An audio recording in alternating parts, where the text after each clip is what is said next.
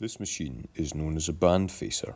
It's a machine-powered belt sander used on wood for sanding end grain to make it square to the faces and edges of the material, for radiusing corners and edges to make them rounded, and for accurately chamfering material along its corners or its edges to precisely set angles. The Bandfacer is made up of the following parts: the power isolator switch, the red off and green on buttons, the emergency knee stop in case something gets caught in the belt and the buttons can't easily be pressed.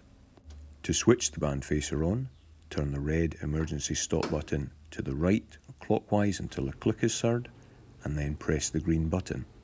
The table or pedestal, the pedestal's angle adjustment locking handle, turning left or anti-clockwise to loosen, and right or clockwise to tighten. The mitre fence, turn the black locking bolt left or anti-clockwise to loosen, and right or clockwise to tighten.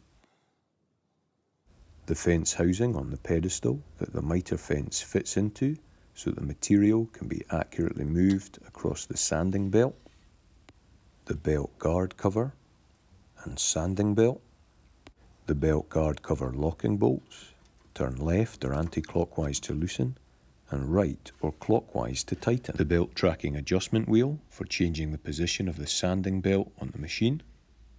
This should only ever be used by qualified staff or technicians, as it can result in the belt coming off the machine if used incorrectly. The dust shaker lever for helping to shake off and remove excess dust from the Bandfacer's dust filters. This should only ever be used by qualified staff or technicians, as the cleaning of dust requires correct personal protective equipment and extraction systems.